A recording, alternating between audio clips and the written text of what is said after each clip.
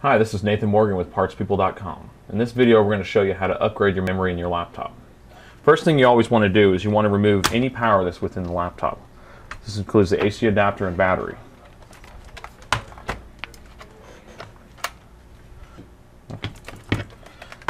Most laptops have an access door on the bottom of the laptop. Go ahead and locate that and remove the memory door.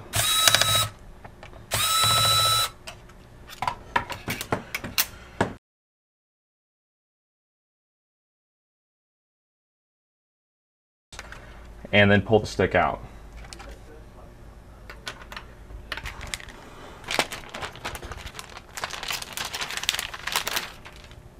Locate the notch on the memory stick, and you want to line up that notch with the notch that's on the slot.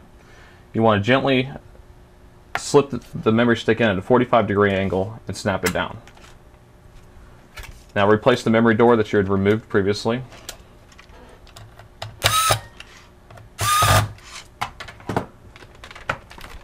And turn on the laptop.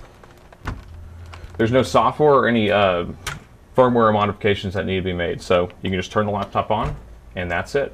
This is Nathan Morgan with PartsPeople.com.